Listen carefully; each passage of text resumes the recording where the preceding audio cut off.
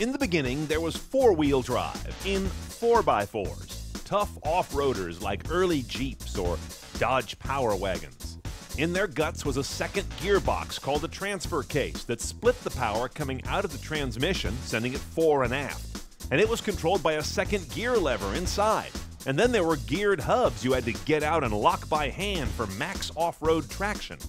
Driving all wheels then was not for the faint of heart. But today it's a highly sought-after feature in cars as different from a Jeep as this Jag. Why? Well, two main reasons, neither of which will necessarily ever take you off the road. Weather. In the snow, all-wheel drive is much better than rear-wheel drive or even front-wheel drive to get power through the snow to the road. Performance. All-wheel drive is much better at taking all the engine's power and getting it to the road through the maximum number of wheels to get around a corner fastest or just off the line. This Jaguar XJ is a good example of both modes. Its all-wheel drive system biases the power mostly to the rear wheels by default.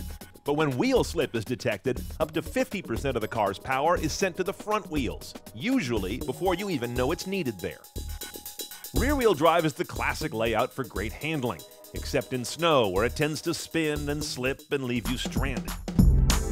Most cars today are front-wheel drive, mostly for efficiency reasons, but that also does tend to lend better snow traction. But both the two-wheel drive systems leave half the wheels largely unused, and both suffer from cornering issues. Either oversteer when the rear of the car wants to come around in a corner, or understeer when the front end sort of plows to the outside of a corner. Enter all-wheel drive. Now, you know Subaru for their obsession with all-wheel drive today, but you may not know they started all this. 1971, the Leone, the first regular car that had all-wheel drive stuck under it. For the first time, you could drive something that wasn't a truck and get out of almost any kind of trouble on the road. Then in 1980, all-wheel drive got cool with the arrival of the Audi Quattro and its eponymous all-wheel drive system. Its rally car DNA completely repositioned all-wheel drive as something you didn't just use a few days in the winter. It opened consumers' eyes that all-wheel drive is a performance thing.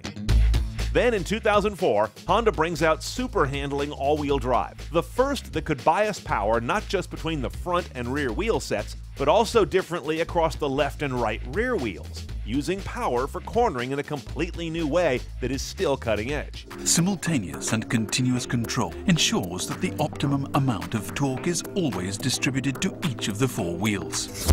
Now, this 13 Pathfinder is a good example of how cars have technology that allows all-wheel drive to become much more gentrified, to be honest. You don't need to understand anything about low range or locking hubs to get the most out of the system. Check it out. Here's what it's come to. You got a knob now that handles all-wheel drive. No more big old levers and transfer case handles. This thing defaults to auto, which is very telling. You can also roll it to two-wheel drive or put it in lock if you even know what that's for. Typically, you leave it in auto. It'll figure out the rest.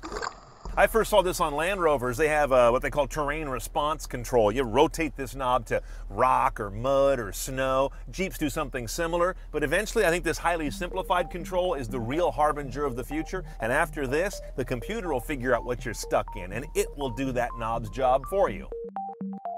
Okay, now a reality check. All-wheel drive is not just milk and honey and traction and cornering. It's got some downsides. First, cost. All-wheel drive adds a fair amount of serious hardware over front or rear-wheel drive, and that can add a couple $1,000 or more to the MSRP. Complexity. All-wheel drive does create more to go wrong and more that has to be shoehorned underneath the belly of a car. Efficiency. All-wheel drive cars may give up an MPG or 3 on the highway or on city fuel economy due to both added weight as well as more hardware to be turning all the time, depending how the system's designed. Look, rear-wheel drive will still have its place in particularly performance automobiles. Front-wheel drive will remain the mainstream drive system for most cars, but all-wheel drive is getting closer to being there, partly because the cost is now fairly modest to add it on, and partly because it's become so much easier to use. These seamless, digitized, transparent sort of think-for-you systems have made all-wheel drive a lot more approachable for a lot more drivers.